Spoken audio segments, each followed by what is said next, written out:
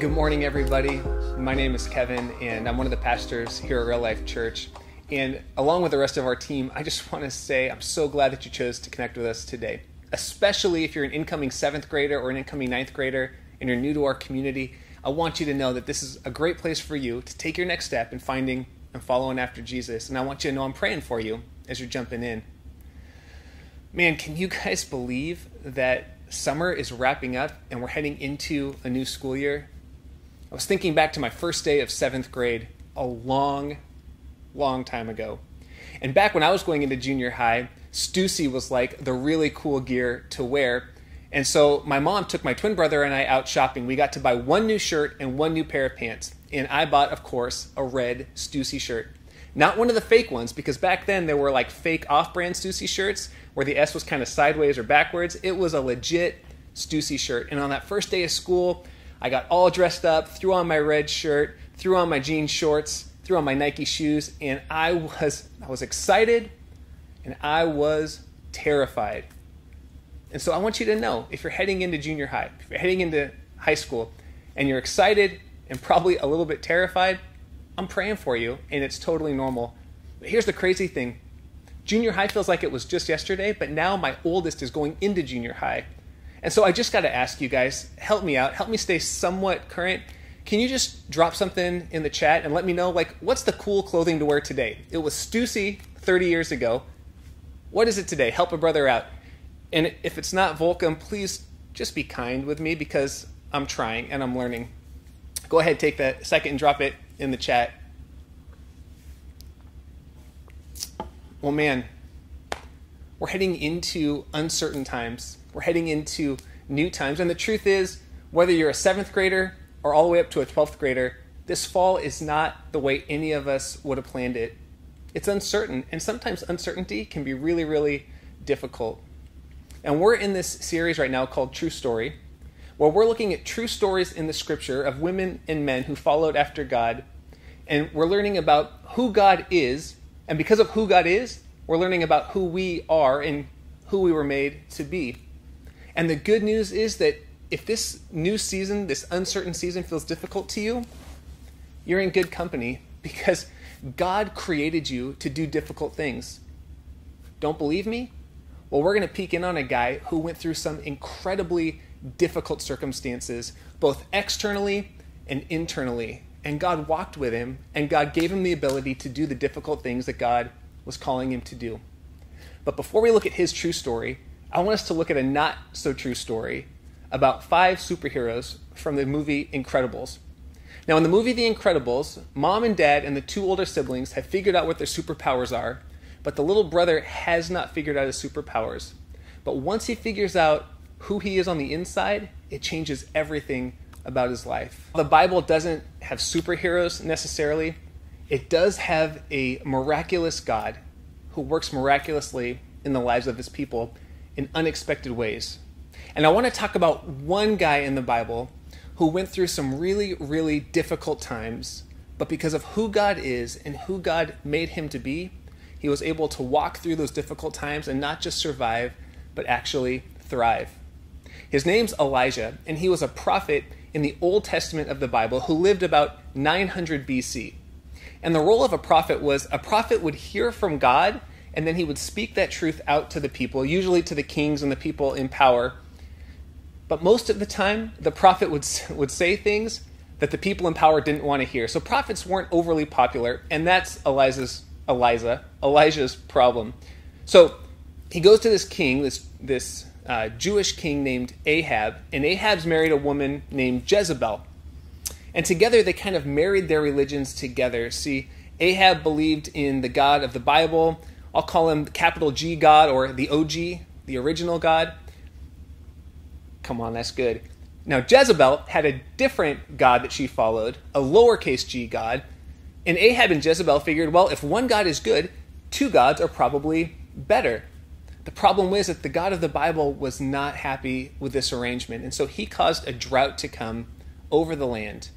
Because the God that we find in the pages of Scripture is not like any other God, not like any other religion. There are great things in world religions, truths that we can transfer into our lives, But when it comes to who God is and what God does in our lives, the God of the Bible stands apart. And Jesus talks about that. In other world religions, they don't claim to do the same things that Christianity does or to believe the same things, because the God of the Bible, he's the OG. He's the original God. And so Elijah comes to the king and he says, this famine is being caused because of you. And because God is not happy with you marrying all these different kind of gods and religions together. And if you don't believe me, I want to challenge the prophets and the priests of this other god called Baal or Baal to a test to see whose God is the most powerful God. And we pick up the story in 1 Kings chapter 18, beginning in verse 20. We're going to go all the way to verse 26. And here's the thing, it's a story. So just kind of listen to it. Maybe even close your eyes and let yourself get into that space where you can picture these things happening, because it's a pretty epic story. Verse 20 starts out like this. So Ahab sent word throughout all of Israel, and he assembled the prophets on Mount Carmel. We're going to find out in a few minutes there were 450 prophets of Baal or of Baal, plus another 400 from a different religious background, just to kind of give them support. So 850 prophets against one. And Elijah went before the people and said, "How long will you waver between two opinions? If the Lord is God, follow him. If Baal is God, then follow him." But the people said nothing. Then Elijah said to them, "I'm the only one of the Lord's prophets left, but Baal has 450 prophets. So here's the plan. Let's get 2 bulls. Let Baal's prophets choose one for themselves. They'll let them cut it into little tiny pieces." I know that's kind of gross, but just let it go. Let them cut it into little tiny pieces and then place firewood underneath it. And I'll prepare the other bull and I'll put it on wood. Verse 24 says this. Then he says to the prophets of Baal, "You call on the name of your God, and I will call on the name of my God. The God who answers by fire, he is the true God." And all the people said, "That sounds good." So this is a big deal. Talk about something difficult. We've got one guy, Elijah, going up against 850 priests and prophets of Baal. And if God doesn't come through on Elijah's behalf, Elijah is dead. I mean, there's no coming back from this.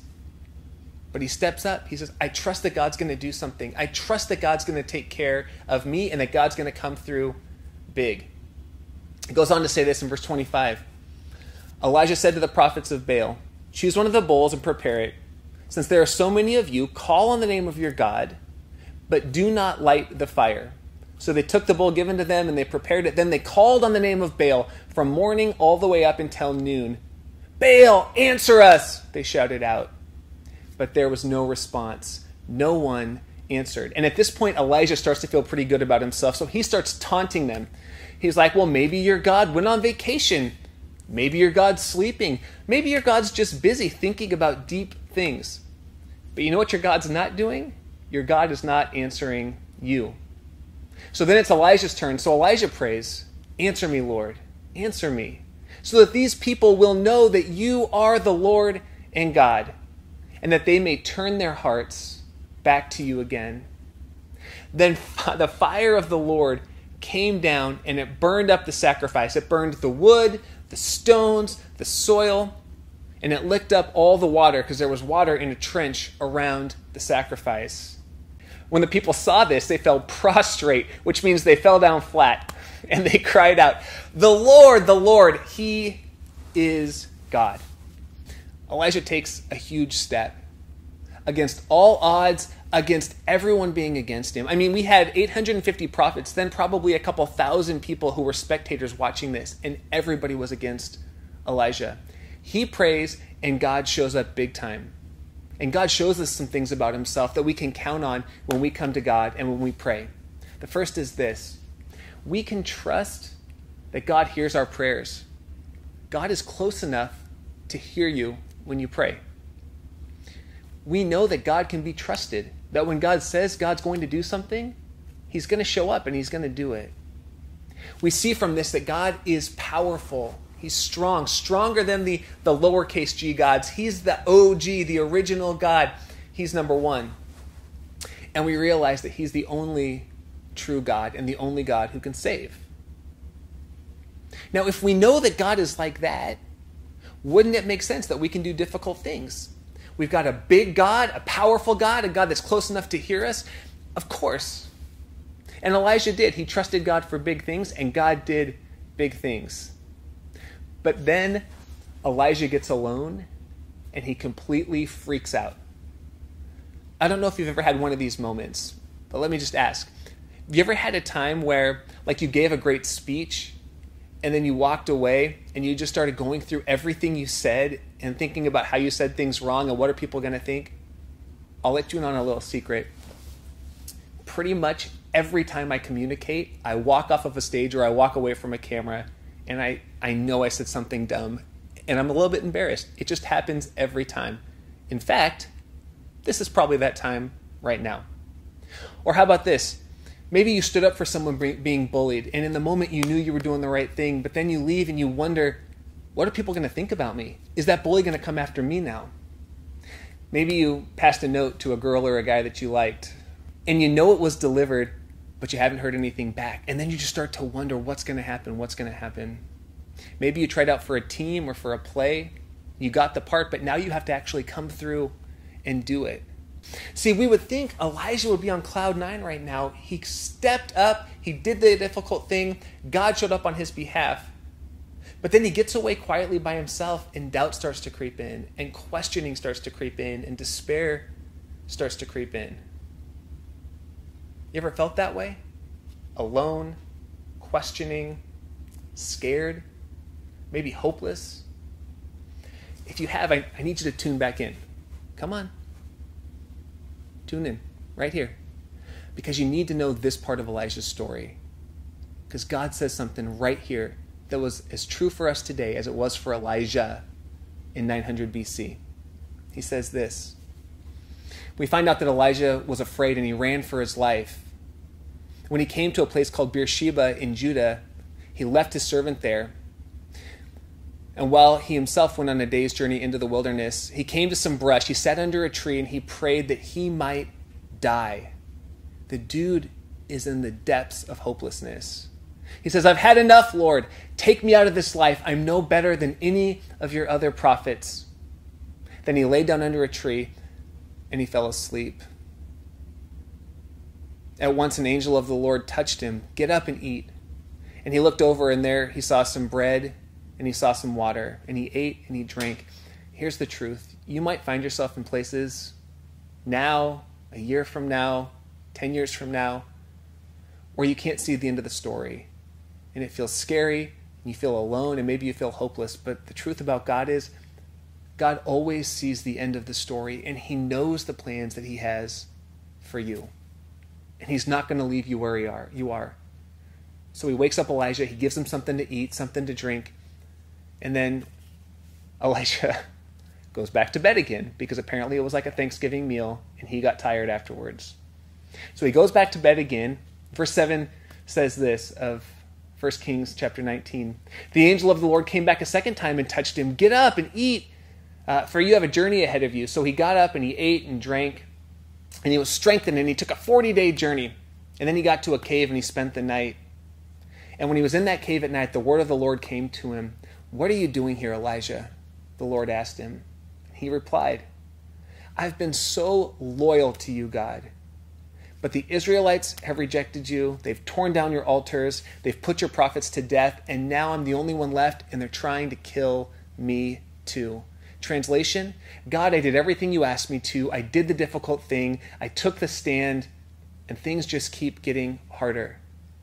Then the Lord said, Elijah, go out and stand on the mountain in the presence of God, for the Lord is about to pass you by. And then we're told there was a great and powerful wind that tore the mountains apart. It shattered rocks before the Lord, but the Lord wasn't in the wind. And after the wind, there was an earthquake, and it shook everything, but the Lord wasn't in the earthquake. After the earthquake came fire, but the Lord was not in the fire. And after the fire came a gentle whisper, and the Lord was in the whisper. Now, this isn't a different God from that big God who caused fire to come down and burn up the altar. It's just a different side of the same God. Because God sees you and he knows you. He knows when you need strength and he knows when you need caring. This part of the story tells us that God's understanding. God's gentle. God gives us what we need. Sometimes it's courage to take a stand, and sometimes it's comfort when we're hurting. God is with us, and he speaks to us right where we are. Friends, you and I can do difficult things because God doesn't take us out of difficult situations. God gives us what we need in the midst of them. So what's this look like for you and I?